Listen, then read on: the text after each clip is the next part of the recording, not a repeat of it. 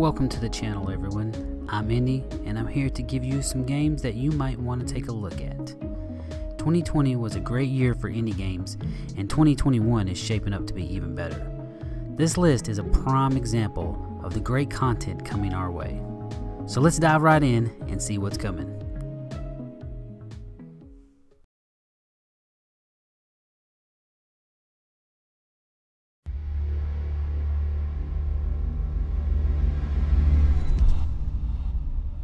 At number 5, we have Grime by developer Cloverbyte. Grime is a fast and unforgiving action-adventure RPG with an absolutely stunning look along with brutal combat.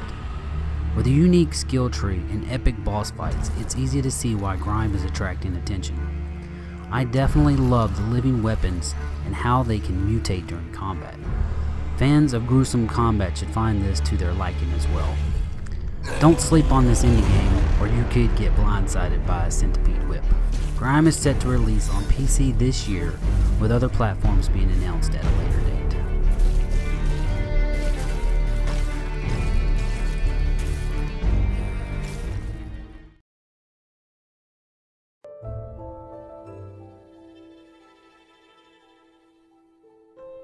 At number 4, we have Flynn Son of Crimson by developer studio Thunder Horse. Flynn Son of Crimson is a fast-paced 2D action platformer that has been on my list for quite some time, and hopefully we will see it this year. You will explore a wonderful world formed with handcrafted pixel art, reveal secrets, trade with villagers, and battle fierce monsters as Flynn, a young man who was orphaned as a child. A few things stand out for me here with its colorful pixel art and beautiful backdrops. I also have to mention Flynn's loyal companion Dex, who can be called upon in times of need. Flynn Son of Crimson is set to release on Steam sometime in 2021.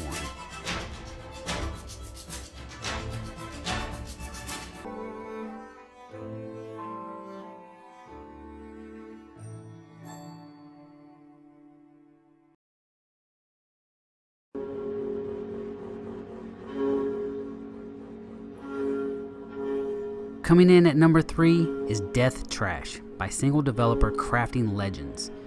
Death Trash is set in a post-apocalyptic open world filled with grotesque things, horror, and black humor.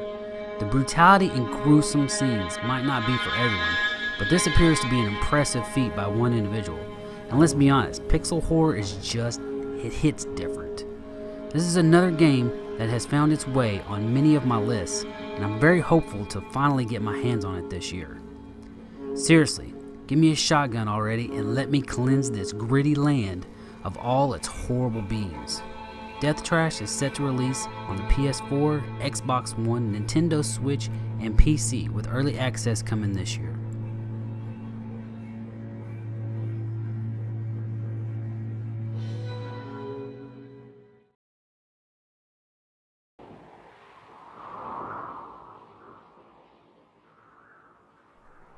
At number 2, we have Sable by developer Shedworks.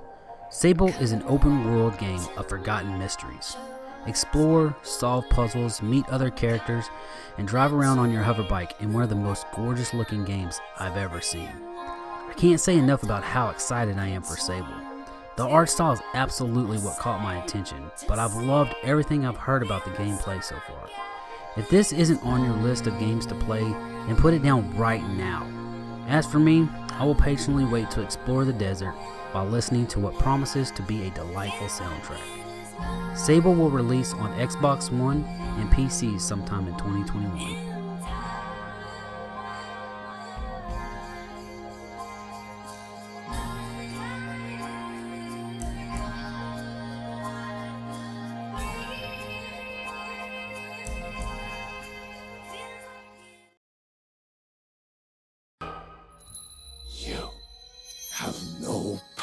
Here.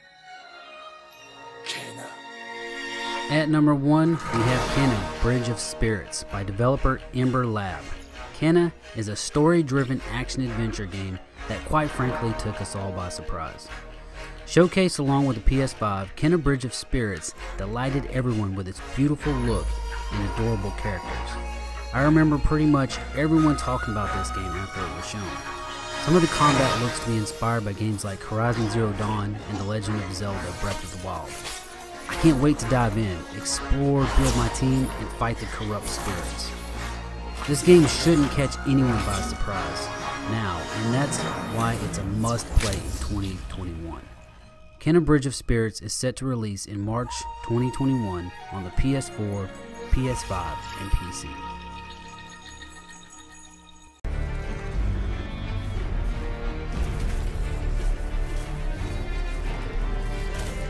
Thanks so much for watching, everyone. Keep an eye out for my indie games that might surprise us in 2021, coming soon at the PlayStationBras.com. And as always, Indie On, brah.